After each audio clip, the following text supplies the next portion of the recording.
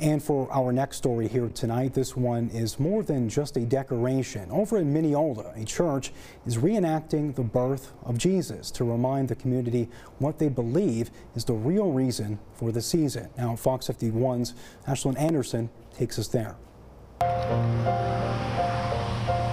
The real meaning of Christmas. The most incredible miracle ever, that God would be incarnate in flesh and come among us, is what Harvest Acres Baptist Church in Mineola brings to life through their first ever live nativity. When it's seen in real modern times, what it was like thousands of years ago, that maybe it will embrace their heart. Yeah, strike a chord.